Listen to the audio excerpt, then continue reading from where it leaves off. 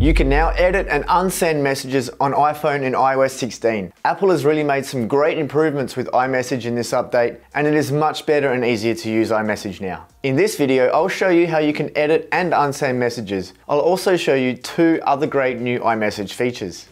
So for these new features, first you'll need to update your iPhone to iOS 16. You can see here I'm running iOS 16.0. If you haven't already done so, watch this video to learn how to update to iOS 16 the easy way.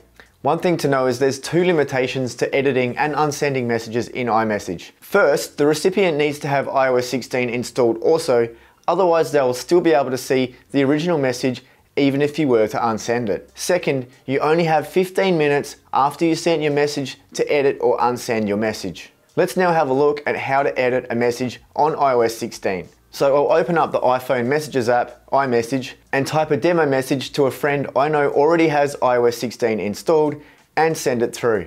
It says here it's delivered as normal. But now I can tap and hold and select edit here, and I'll make the change that I want and send again. You can see here that again it says delivered, but it also has edited. So both parties will be able to see that. Let's now see how to unsend a message on iOS 16.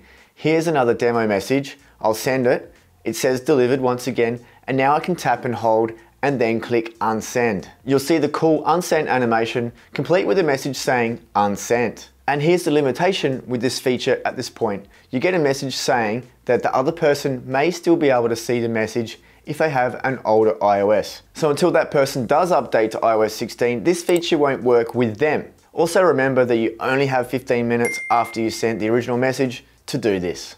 Now here's those other 2 great new features in iMessage I promised to show you earlier. iOS 16 dictation now gives you the ability to type and dictate at the same time, meaning that if you want to type while you're dictating, it doesn't interrupt the dictation process. And there's also a new dictate button. Let's try it out. So if you're like me, I often dictate to my text messages to save time. But if you want to type a word that Siri has trouble understanding, you would have to cancel the dictation and then type. And then continue dictating like this. The last iMessage feature I want to show you is marking messages as unread in iOS 16. You might like to do this if you want to read a message but have a reminder there to reply to the message if you're busy at the time you receive the message to actually reply. To do so, go to your messages list and swipe right on a message and tap this icon here.